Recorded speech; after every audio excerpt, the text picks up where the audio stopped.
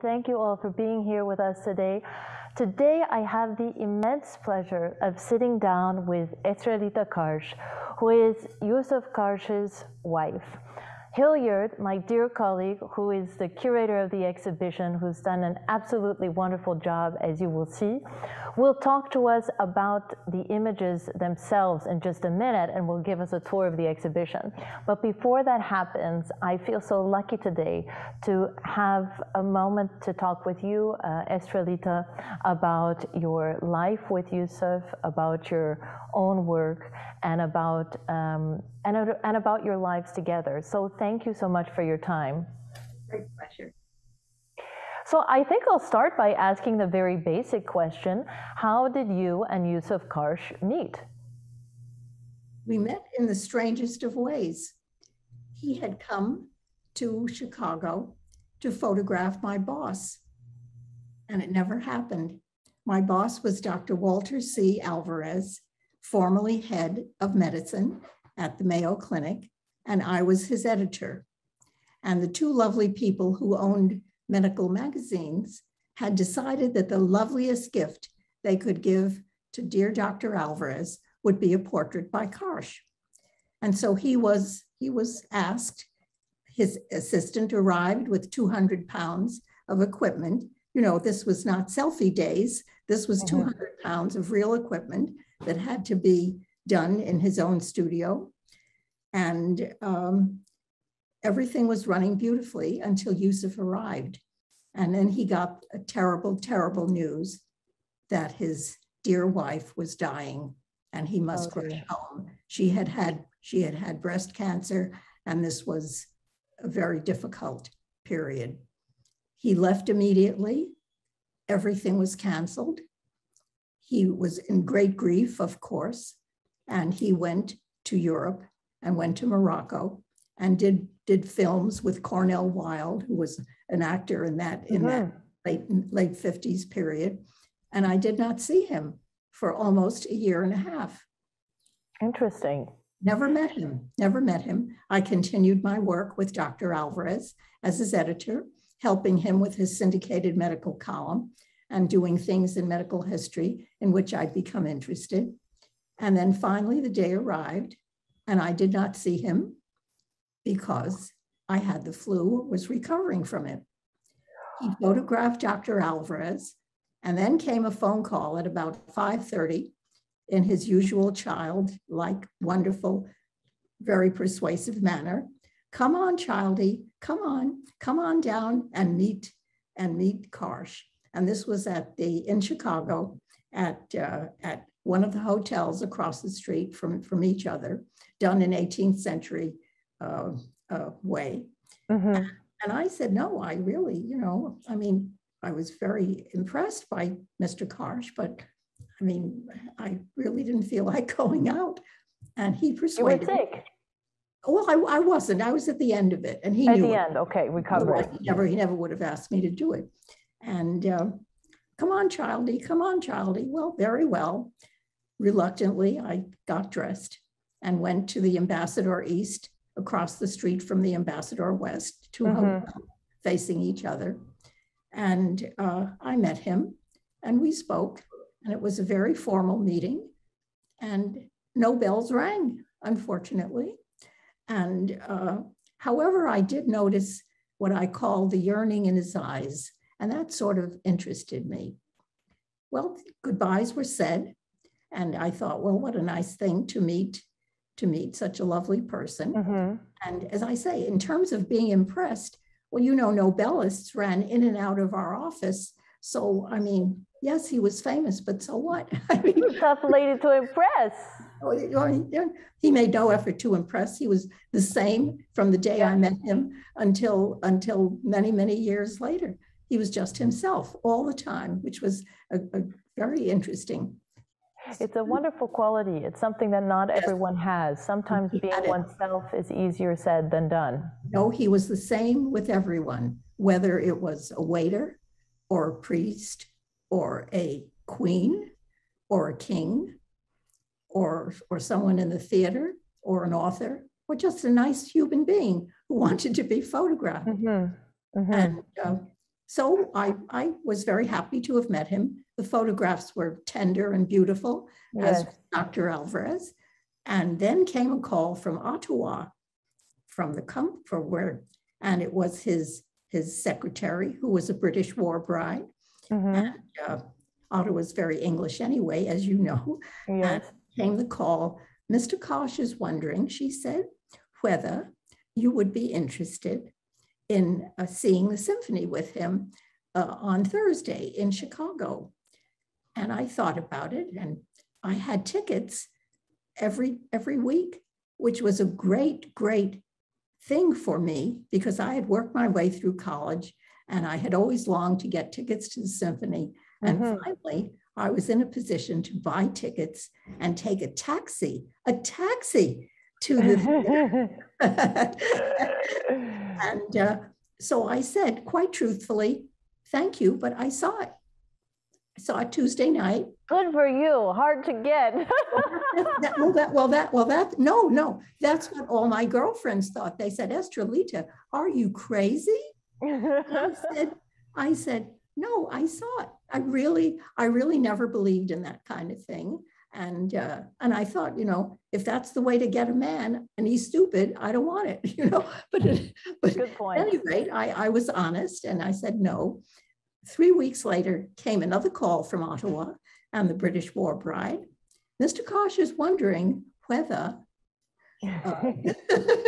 there is some theater that you have not seen. And if he thought that, he was, and I quite truthfully said, yes, there is. And I don't even remember what we saw that night, but I do know that a year and a half later, we were married. A beautiful story. It was an inevitability for some strange reason. It seems as though while you might have been slower to catch on, he certainly had a certain something for you after your first real meeting where you got to speak with one another. Yes. The nice thing is that we were both ourselves.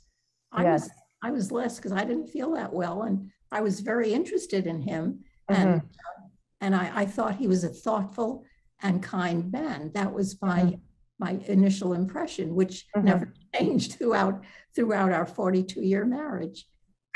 I wanted to return a little bit to the medical context, because it's perhaps not something everyone knows, but you, Estrellita, are a very accomplished medical historian, and writer as well. And I know that Yousuf had also an interest in medical sciences, in doctors. He wanted to be a doctor. Probably because of the massacres in which he had been involved as a young person in Armenia. Turkey and Armenia. Yes, then Turkey, yes, Ottoman Empire. And then, of course, in Aleppo, where the family sought refuge. Right. So in fact, it turned out that many of our friends were doctors besides others. And the theater, we both loved the theater. And it was in the theater that Yousuf really learned about lighting. That's right. And that was in Ottawa. And you can see in the images in the exhibition the incredible technical mastery that he had of light. And I was very interested to learn from you and other sources just how much the theatrical lighting helped him hone his craft. Well, you see, when he came to Canada, as I said, as everyone knows by now, probably at the age of 15, alone, after 29 days in steerage, and he emerged from the boat at the port of Halifax alone to be greeted by his uncle. His uncle was the only member of his family who had made it across the pond. He was a son of he was a brother to his mother. He was his uncle, and he was a photographer, and he was practicing in Quebec. And he met Yousuf. Imagine, the kid had never seen snow. He was 15 years old. he remembered, he told me, the bells tinkling because it was New Year's. And he said it was the loveliest chimes he had ever heard. But of course, when they tried to put him in school, where do you put a young man who was fluent in French, unknown to the language in English, and said he arrived only armed with good manners, so armed with good manners, they put him in school. And where did they put him? They put him in the 3rd or 4th grade, a big adolescent boy. Really? In with the babies, with the young kids. Wow. And he was mortified beyond belief. Sure. And 2 little girls, the Bradley sisters, the daughters of the mayor of Sherbrooke, I believe, they must have taken pity on him. It must have been a pathetic sight. And so they played marbles with him. They made sure that he won. Amazing. That is so sweet. It's such a, That's a great story. Sweet. And he said that was the day my love affair with Canada began. It was so charming. That's so a beautiful story. You can see that relationship of trust that he cultivated because you see that people let their guard down in the photographs. And one of the things I wanted to ask you, because there are a few photographs of you, beautiful photographs, I should say, in the exhibition. Long time ago. Well, I'd like to ask you what it was like for you to sit for your husband. I never sat. Oh, in the... explain. Well, the first one, the one you're using for your show, was as a title wall. Beautiful photograph. I can't tell you how that made me feel. I mean, I was the girl. I was the bookworm. I was the girl that, that just wanted to go to school and learn and just to be, it amazed me. It really did. And well, we wanted to make that tribute to you and to this beautiful gift that you and the estate have given us with this incredible donation. And it's interesting to hear you describe yourself as a bookworm. And I know, as I mentioned, you're such an accomplished scholar and writer yourself. But which Yousuf loved. He loved it. Sorry? He was very, very encouraging about that. And about your work. Yes, and shared it with me. And even the Britannica stuff that I did, the Encyclopedia Britannica on, this was the Britannica had a, then you bought books, you bought the whole set of the Britannica, and that was your go-to book when you wanted to learn about the world. And every year they had a medical annual, beautifully done, just like the regular series. And the first part was medical history for the enlightened, intelligent layman.